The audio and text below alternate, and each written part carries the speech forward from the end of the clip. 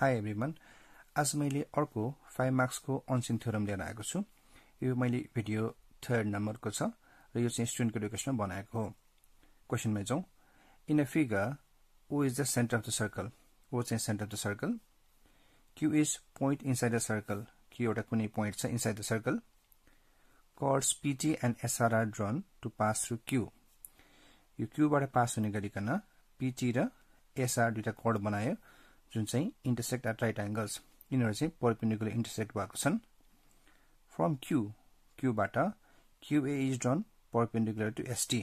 QA चाहिँ ST सँग perpendicular draw गरेछ। अनि यो AQ लाई is produce to meet PR at D। यो AQ लाई हामी प्रोड्युस गरेर PR सँग D मा मिट गर्यौं। अब हामीले प्रुभ गर्नुपर्ने चाहिँ के त भाइ बहिनीहरु, एंगल POS यो central angle is equal to PDQ। यो एंगल हामीलाई प्रुभ गर्नु पर्यो।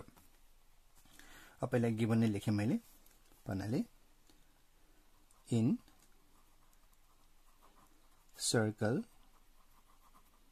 With centre O। यसमा के छ त हाम्रो कर्ड्स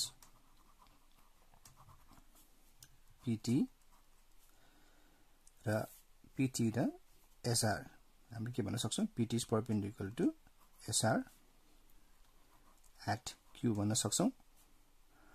त्यस्तै गरिकन QA is perpendicular to ST अनि त्यसपछि के गरेको छ भन्दा AQ is produced to meet PR at D। यो AQ लाई प्रोड्युस गरेर हामीले PR सँग D मा मिट गरायौं। अब प्रुभ गर्नुपर्नेमा अघि मैले भने जस्तै central angle POS equals to angle PDQ। अब यसमा सेन्ट्रल एंगल को 90 डिग्रीहरुको युज दिनुपर्छ भाइ बहिनीहरु है। यसमा चाहिँ कन्स्ट्रक्सन चाहिँदैन। सो अब कसरी गर्ने त्यसमा जाउँ। अब यो सेन्ट्रल एंगल को कुरा गर्छौं भने, यसको कुरा गर्छौं भने यो के हुन्छ त, यो एंगल सँग र यो एंगल सँग के हुन्छ, यो एंगल डबल हुन्छ। सो सपोज मैले यसलाई x सपोज गरे भने यो पनि x हुन्छ र यो चाहिँ के हुन जान्छ 2x।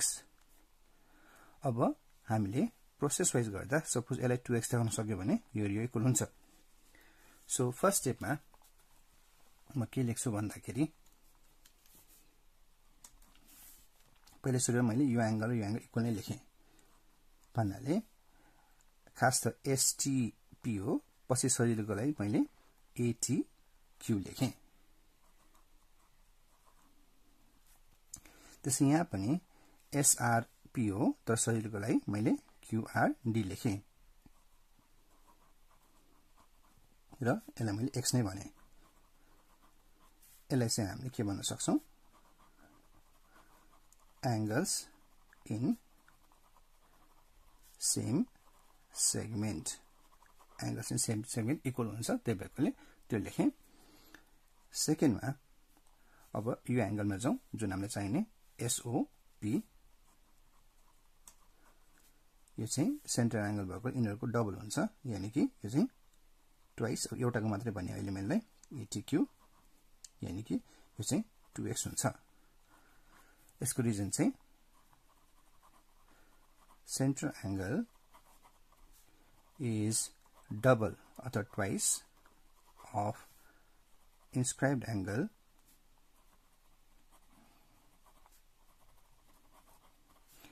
standing on same arc।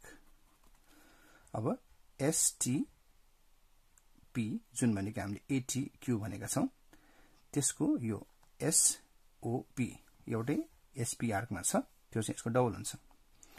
अब यसपछि हामीले के गर्न सक्छौं त, यसपछि अब यो 90 भयो,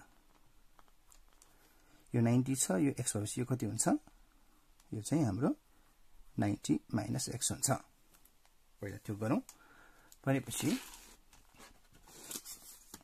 अब 3 मा हामीले के गरौं भन्दाखेरि जुन एंगल छ AQT angle AQT is equal to 90 minus your angle ATQ. यो भनेको के भयो त 90 minus x.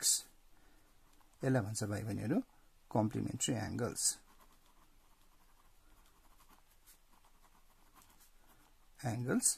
अथवा यसलाई हामी के भन्न सक्छौं भन्दा sum of acute angles of a right angle triangle चाहिँ हाम्रो 90 डिग्री हुन्छ यो 90 भएपछि बाँकीको सम 90 हुनु पर्छ त्यसकारण यो x भएपछि यो के भयो 90 minus x यो भइसकेपछि के हुन्छ यसको लागि अल्टर एंगल यो कति हुन्छ त फेरि यो पनि 90 minus x यो भनेको PQD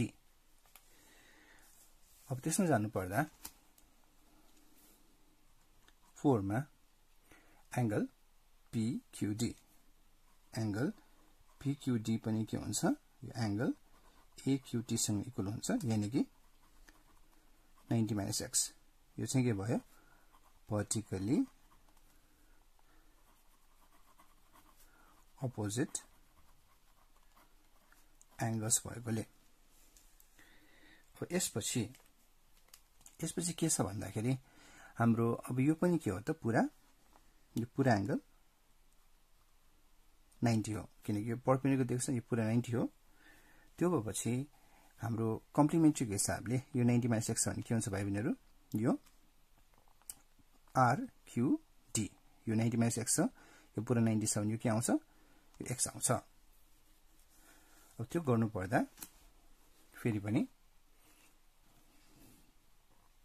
5 मा हाम्रो के हुन्छ त PQD 90 minus x आछ भनेपछि हामीलाई RQD चाहियो भनेपछि RQD मा जाँदाखेरि कम्प्लिमेन्ट्रीको हिसाबले 90 माइनस यो के को कम्प्लिमेन्ट्री त PQD को यो चाहिँ एंगल PQD को कम्प्लिमेन्ट्री हो त्यही भएकोले 90 माइनस एंगल PQD फेरि यसलाई पनि कम्प्लिमेन्टरी एंगल्स भन्न सक्छौं सो यसलाई सिम्प्लिफाई गर्यो भने 90 minus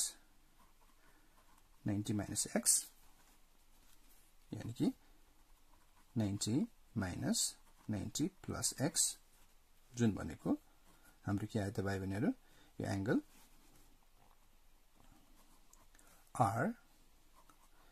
RQD भनेको पनि के आयो x आयो अब फाइनली हेरौं त यसमा के छ यो x आयो यो x आयो अघि मैले सुरुमै भने थिए यो एंगल इक्वल देखाउनु पर्यो अब यो दुईटाको लागि यो के हुन्छ एक्सटेरियर एंगल हुन्छ सो यो x भएपछि यो x plus x के हुन्छ त 2x हुन्छ यसरी यो इक्वल हुन्छ सो फाइनली हामीले गर्नु पर्दा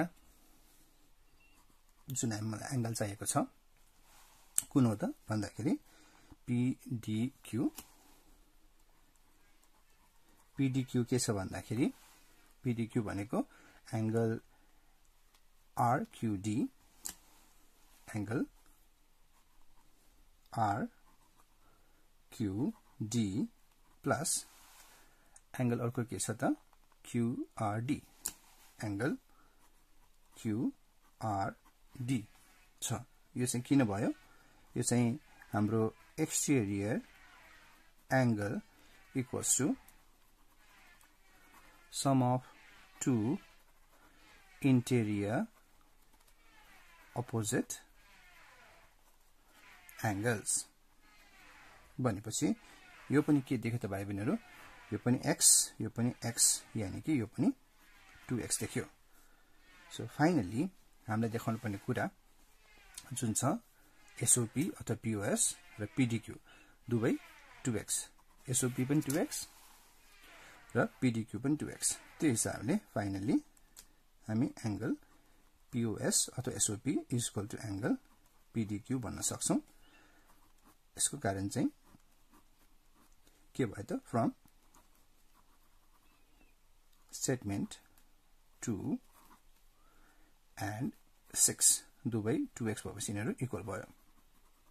प्रुभड।